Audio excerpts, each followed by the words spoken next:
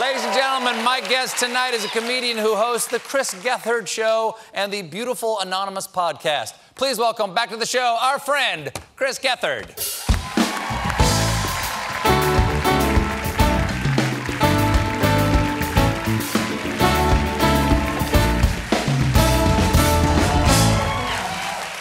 Hello, sir. Hey, nice to see you. You too. Last time we were together was a year and a half ago, that long ago. It was in November of 2016, I think. We were talking about the tension of like doing shows on election night, how stressful it was that particular election night. Yeah. Yeah. Although I was on public access, so you had more stress than I did. I don't know. Public access, the cameras might not have been on. That's pretty stressful, too. Yeah, that's true. That's very true. Okay, so, but now we're into the presidency following that election. What are you doing these days to keep calm? There's not really much you can do. I tried one of the classics. I tried yoga for the first time recently. Really? Did not go well.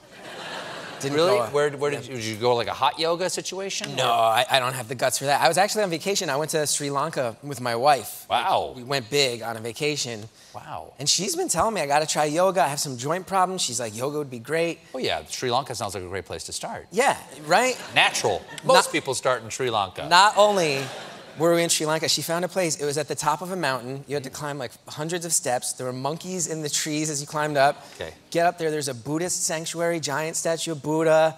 Go in this pavilion. Everything's lining up for this to be like the ultimate first yoga experience. And then it just really went downhill fast, man. What? Did you not bring a mat? No, they had the mats there. The guy, it was going, the class was up and running. People were doing very hard things. I was in the back. I had made it clear at the start. We all had to introduce ourselves. I was like, I'm just tagging along with my wife, everybody. I don't do this. You know, one of those.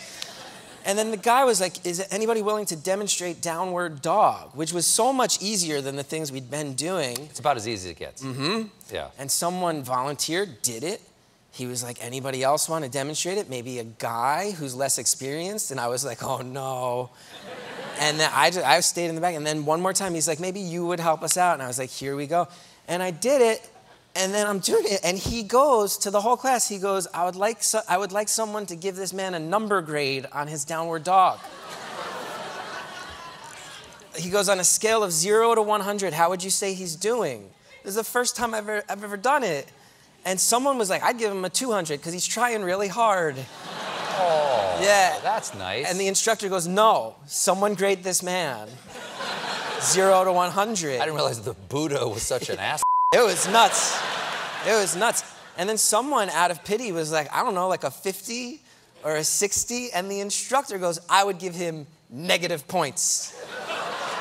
And that's when I fell down. That's when I fell to the ground. He was like an evil Chris Hardwick. He was like, negative points, you know? Like, remember at midnight? No. The points? That's fair. fair. I remember the That's show. fair. Yeah. We'll just cut that. Was on Comedy Central? We'll cut this part out. It's fine. Edit this part right out. Basic cable, I don't remember. Yes, Basic cable, indeed. Yeah, no. Well, obviously this leads to the one obvious question. Mm-hmm. Could I see your downward dog, please? It won't be good. We will be the judge. It won't be good. We will be the judge. May we see your downward dog? It won't be good. Yeah. I can't really do it. Okay, you can do it. You got the right shoes for it. Yeah. Okay. One of these. That's pretty good. Hold on, stay there. Stay there, hold on. This is so much better than I did it. Yeah. This is so much better. What do we think? I did it. Thank you. You can get up now. Thank you very much. If you can get up. Yeah. That was really good. Thank you. Yeah. It was like 10 times better than I did on the mountaintop. I almost got in a fight. I got to be separated from the guy after the class. The Jersey in me really bubbled to the surface. Did it put you in a spiritual headspace? I mean, like, have you changed, like, did you get anything spiritual out of it? No, I mean, I was mostly just shouting at a man and had to be separated from him. Okay.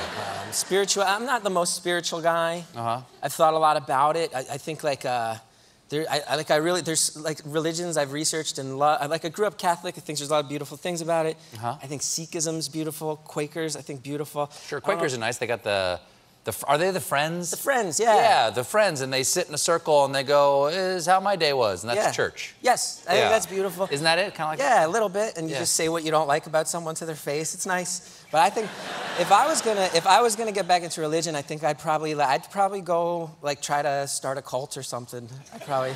Oh, start a cult, not join a cult. Start a cult. I'd like to think I'm a leader. You know, I'd like to think I'm a leader, not a follower. Oh, that downward dog, you're not. Yeah. No.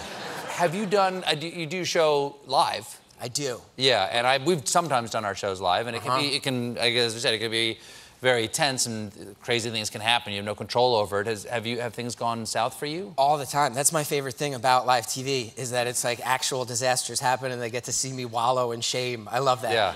Can you explain? That's the best. Can you explain this? We got to go here, but very quickly, could you explain this photo for me right here? Yes. What is happening here? So that was the last episode of my season last year. Paul Scheer and Jason Mantzoukas were the guests. Yep. They actually convinced the whole studio audience to leave. That's true. To like screw me over. They were like, everyone, let's leave. And the only person who stayed was my wife, who's the band leader on my show. And then this turtle hung out. So the season ended with me just sitting in shame next to a turtle that was loudly eating lettuce.